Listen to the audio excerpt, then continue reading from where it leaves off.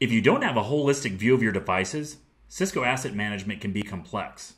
But now Cisco has APIs that connect the services portal to your existing asset management solution. Today I sit down with Oscar Bustos Mendoza to find out how these new APIs and the Cisco Services Portal can help you streamline operations and provide actionable insights. On Inside Track.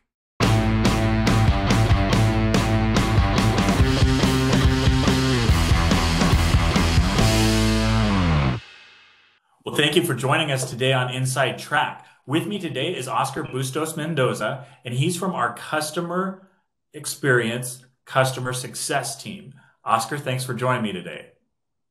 Thank you, Frank. So, Oscar, let's talk a little bit about asset management. So, it's something that's really difficult to do. I know from working across companies that, a lot of customers really struggle with it. Either they do it really well or sometimes they struggle. Sometimes they have great third-party systems that they're using, great homegrown systems, and then sometimes it's just a bunch of disparate spreadsheets, even with multiple owners. But I know that Cisco, at least for Cisco network devices, has helped our customers ever since we launched the Common Services Platform Collector. And this collects information. I know that it does discovery of the customer's network and feeds information back into our services portal.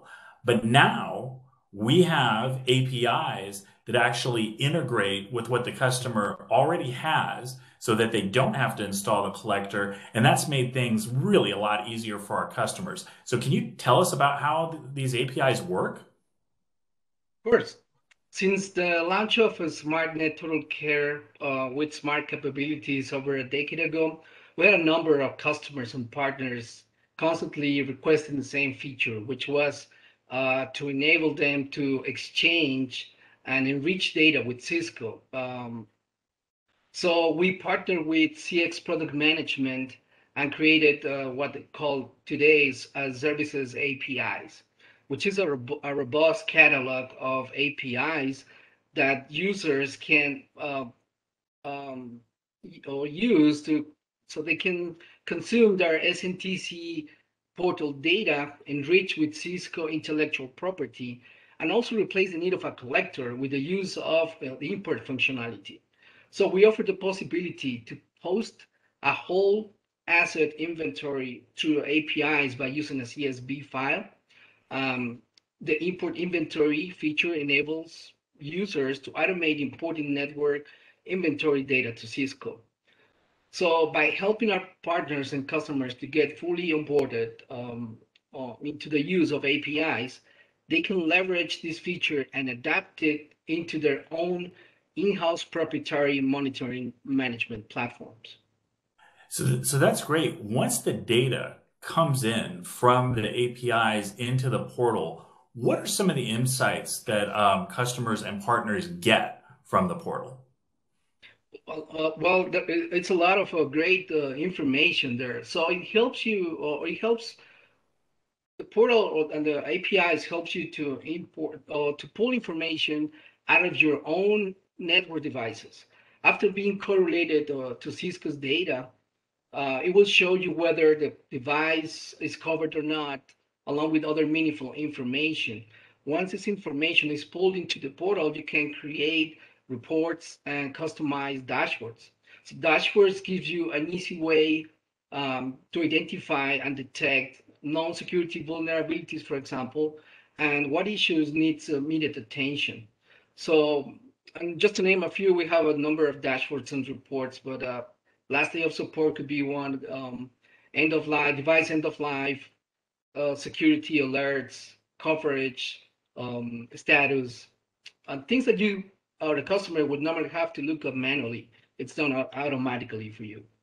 Can you show us what some of those dashboards look like? Of course. So let me start by this view right here. This would be like the SmartNet Total Care view. That's how it's called, this dashboard here. It gives you these different panes here. Like it will break you the whole inventory into these views. Like for example, here you can see by equipment type. You can see also have a different view of the alerts. It's an alert summary. So it gives you what are, based on that inventory, what a percentage of devices are impacted by specific securities, alerts, hardware end-of-life supports, or field notices. You can also have a different view of the support coverage on your network, like here. Another nice view is alert management. Alert management will tell you it's a security and products alerts.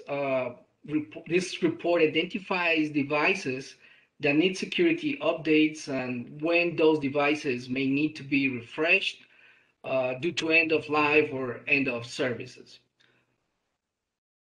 So we have, for example, here alert summary right here. So we tell you um, security alerts, hardware end of life, field notices, right?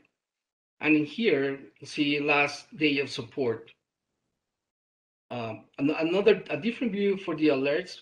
If we go under alerts menu right here, as you can see, I'll tell you what type of alerts we have based on the information collected. The information is correlated to Cisco data, and we'll just post here the description of the field alert and a link to that alert, as well as a count of affected devices, right? As you probably know, hardware alerts identify devices that are approaching to end of life, software alerts, what issues for specific software versions we have detected. Security alerts identify security vulnerabilities, including PCERTs, and field notices inform you of a significant issues with a hardware device or software version. We have If also, yeah, if we could talk a little bit more about security, can this help me prioritize security if I'm, trying to apply update patches and I got a really huge network? of course. For example, here we can have a different view based on the security importance, right? It ranges from critical to medium, right here. So this is also a good view of what probably needs immediate attention on your network, right? So a combination of this view with the total count of affected devices, probably that's what I would start. Great.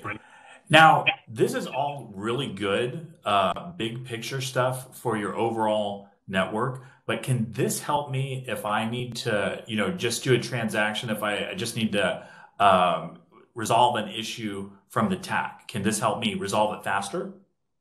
Course, uh, the support integration already enables the speed into the resolution of by doing all the correlation of information um, of the device, serial number, device, product ID, device, coverage status, uh, contract number, those kind of things. They're over there automatically for you. So customers don't have to waste time collecting or trying to hunt that information. And in fact, the services portal gives you the opportunity to open a case right from the services portal, right from there. Oh, wow. So I can just, with one click, open a case. I don't even have to call in and go out and find all the info. That just makes things so super easy for customers.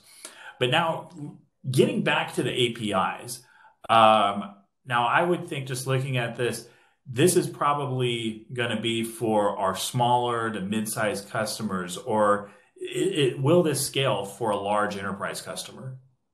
Of course, we have customers from all different sizes, from small to large ones. Just to name one case, we have a customer that managed to upload up to 100,000 devices into the portal. So that created, different view of their own network. Wow. And once they were able to collect all that information that we are discussing now, so they created their own homegrown asset management system, and we're, constantly working together to help them implement those APIs automation. So by using all this information, all this data from Cisco, that will eventually let them know which of their equipment needs to be either decommissioned or what definitely needs, to define a path forward for future hardware upgrades. Wow. So it's giving them such great big picture information that they can make big business decisions with, like what sites they're going to decommission and what sites they're going to upgrade. So that's really terrific. That's really awesome. So Oscar, if I'm a customer and I want to get started, where do I go and how do I do it? Yeah, you can visit our webpage where you can find us at developer.cisco.com/services-APIs. And you'll find all the information there and also how to contact us in case you need some other assistance, and we'll be happy to assist. Well, Oscar, thank you so much for joining us today. Thanks for all this great information. Thanks for having me, Frank. To get started with Services APIs, click on the button on screen.